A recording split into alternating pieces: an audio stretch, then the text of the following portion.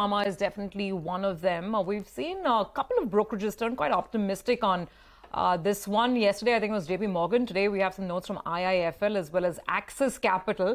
So let's go across to Ekta. Ekta, I guess there is unanimity on how this is such a pure play domestic Indian pharma story. But what is making these brokerages increasingly optimistic now in the last few days?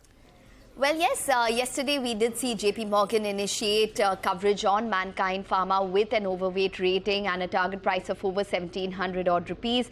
IIFL today has also initiated coverage with a buy and a target price of over 1,700 rupees. 1,715 is where they stand.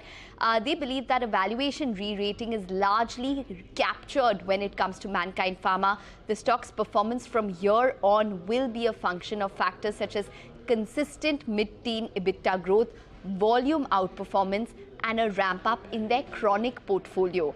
Axis Cap, on the other hand, has also initiated coverage with a buy and a target price at 1,750 rupees.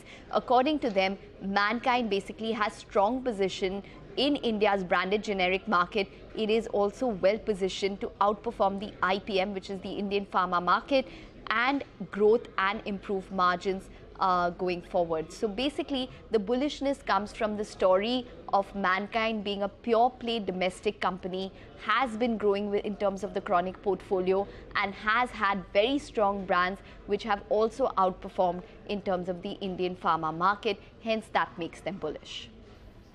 Okay.